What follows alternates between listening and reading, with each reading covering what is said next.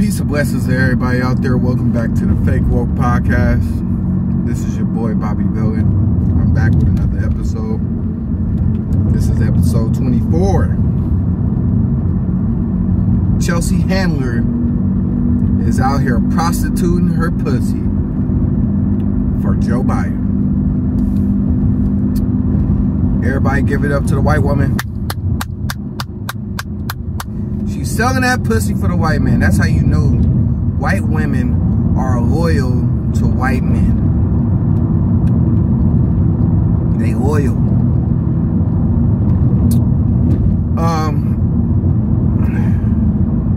50 Cent is still in mainstream media. Mainstream news, I should say. They still talking about 50 Cent and the fact that he came out in support of Joe Biden. If you don't know, 50 Cent posted the basically the tax increase that would happen up under Biden's administration if he is elected. Let's all hope and pray that he's not elected. But he posted the tax increases that would happen in New York, California, New Jersey, and another state. Can't remember right now. And pretty much it's at least 60% or higher in those democratically ran states. Everybody know 50 Cent resides in New York. And Chelsea Handler decided to come out and speak out against 50 Cent and the fact that he is in support of Joe Biden. Or he seems like he's in, not Joe Biden, Donald Trump. Or he seems like he's in support of Donald Trump due to the tax increases that would happen on the wealthy that make over 400K. Well, the first 400K, once you make your first 400K, if you in that tax bracket, everything else after that will be taxed up to 60% in the states that I mentioned before. Chelsea Handler used to date 50 Cent. She used to take that black pole. I guess that's why she feels like she's able to comment on this situation or what's happening right now. She comes out in her interview with Jimmy Kimmel. I think it was Jimmy Kimmel. It's either Jimmy Kimmel or Jimmy Fallon, whichever one of them late night comedians. In the interview with one of them two, she basically comes out and say that because 50 Cent is black, he shouldn't be voting for Donald Trump. And now if we go ahead and we dial it back about what, 2 months ago, Joe Biden kind of said the same thing. He said, you ain't black if you don't vote for a Democrat. Now, if that ain't the most racist fucking shit, then I don't know what is. See, the problem with a lot of these white people, they feel like they could tell us who we are. They feel like they know who we are. And that's not the case. Now, a lot of black people do fall up under that category. They're loyal to Democrats. They're loyal to a political party that's not loyal to them. They pander to you first and they give to you last.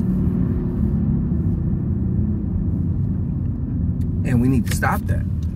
Because if you ask me, at that point, you're a traitor. You continuously to support a group or a party that don't support you in the end. That's a traitor, in my opinion. But that's the problem. That's the problem. White people feel like they could tell us who we are, or what we supposed to be doing, or who we should be voting for, due to the fact that we fall up under the black community. Who are you to tell us who we supposed to vote for? Who are you to try to take our so-called black card because we don't want to vote for a Democrat? The problem is with some black people, it's like we have to be spoon-fed racism. So we're not in an outrage if we don't see white people walking down the street with tiki torches. Or we're not outraged unless we see a white cop murder a black person, predominantly black men. We're not outraged unless, like, they sit there and tell us all black people eat fried chicken or watermelon or drink grape soda or whatever bullshit ass stereotype they have for us. But let one of these white people tell us we're supposed to vote Democrat. You hear crickets. You don't hear nothing. They turn the other cheek. They don't feel like that is alarming. That's the most racist shit that I possibly could ever heard this year. Chelsea Handler literally went into her Lyndon B. Johnson bag. If y'all know who Lyndon B. Johnson is, Lyndon B. Johnson was a Democratic president. He signed off on the Civil Rights Bill. But he sat there and he said he was going to have us niggas voting Democrat for 200 years. And that's a real quote. And he said niggas. She went into her Lyndon B. Johnson bag and sat there and told 50 Cent, because he was black, he's not supposed to be voting for Donald Trump. Now, she also said if he publicly came out and denounced Donald Trump, that she will pretty much give him the pussy again. Now, if that's not prostituting your pussy for the Democratic Party, I don't know what is.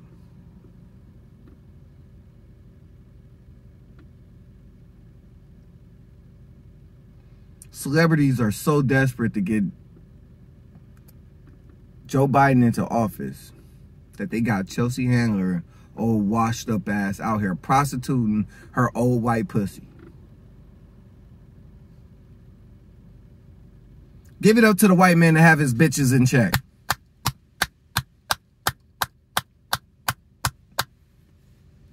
He got the white women in check. They ready to give up the pussy just so they could get the vote for Joe Biden. Now, if that ain't no super fly shit, boy, I don't know what is.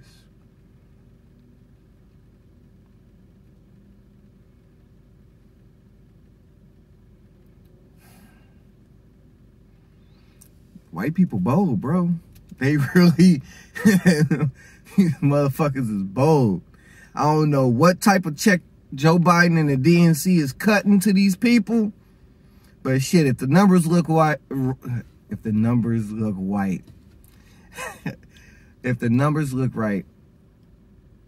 and you toss me a bag, shit, you niggas better vote for Joe Biden. Fuck it.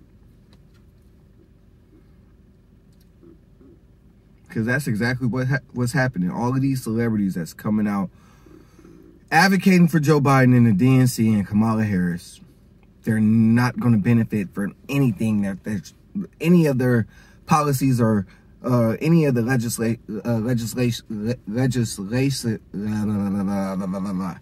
bills or legislators that they will pass. They're not going to benefit from none of it. So why are they advocating for the Democratic Party so tough? Because they're getting paid. They're getting paid to be spokesperson for the Democratic Party. Same thing with Jay-Z and Beyonce when they was advocating for Hillary Clinton. They got paid to do so. LeBron James too got paid to do so. Now, if we pay attention to the media and how they constantly want to bash Trump. Trump is the worst president, this, that, and third, whatever. And it doesn't raise a red flag that everybody is saying the same thing in mainstream media. And you know for a fact you're not supposed to trust mainstream media. You're not supposed to trust the news, the mainstream news, because they constantly pushing fear. They constantly trying to keep us in a stagnant position. They constantly trying to control our perception of society and our opinions. You don't think it's going to be the same thing when they sitting there pushing this rhetoric about Donald Trump and trying to make Joe Biden seem like he's such a fucking saint? In all actuality, he's probably what fucking Donald Trump said during the final debate. He was the least racist person up there. Joe Biden's for sure way more racist than fucking Donald Trump.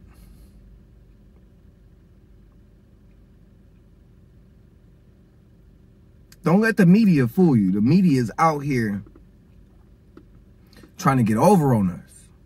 They trying to sway your opinion.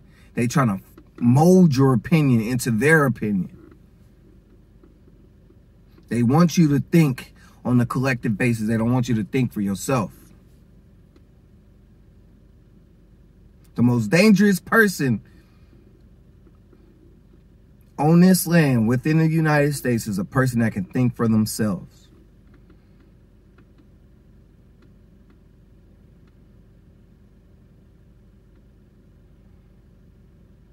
The Democratic Party got their Negro Wranglers out.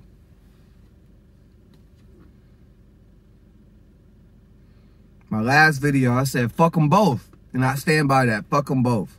I'm going to go ahead and vote for the black man, Kanye West.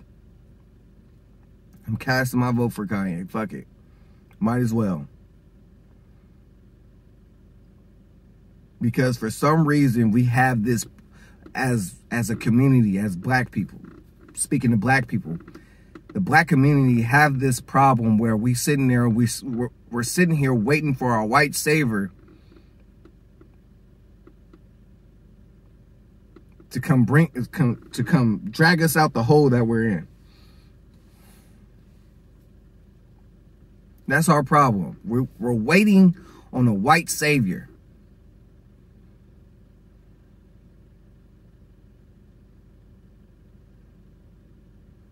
You really think voting between two white men is going to save us?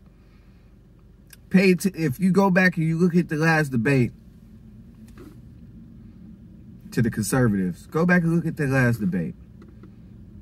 Donald Trump didn't mention the Platinum Plan at all. Stop waiting for these white people to come save us. Thank you for tapping into the Fake Woke Podcast.